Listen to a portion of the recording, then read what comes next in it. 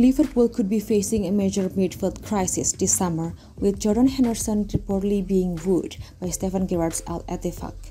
Henderson is one of 5 midfielders who could leave Anfield this summer, joining Naby Keita, Alex Oxlade-Chamberlain, James Milner, and Arthur Melo, loan expired.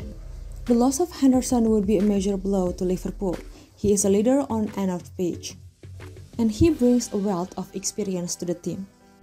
Henderson's leadership is especially important after Milner's departure.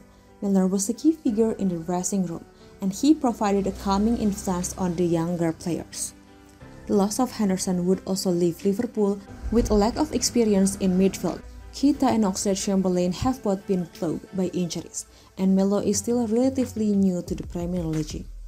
If Henderson does leave, Liverpool will need to find a replacement who can provide leadership and experience. They will also need to find a player who can fit into club system. Losing Henderson would be a major blow to Liverpool, but they are still a strong team. They have a talented squad and they will be hoping to challenge for silverware next season. The future of Liverpool's midfield. Liverpool's midfield is in a state of flux. The club has lost a number of experienced players in recent years, and they are now looking to rebuild the position. Henderson's departure would be a major loss, but it would also create an opportunity for other players to step up. Dominic Szoboszlai is one player who could fill the void left by Henderson. He is a talented midfielder who has the potential to be a key player for Liverpool.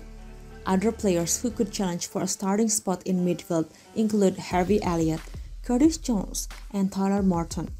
These players are all young and talented, and they have the potential to be the future of Liverpool's midfield.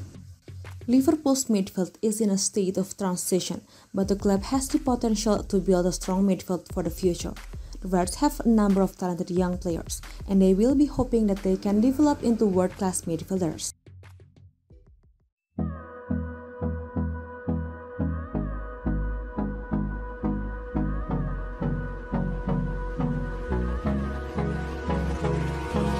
Hold me close till I get up. Time is barely on our side.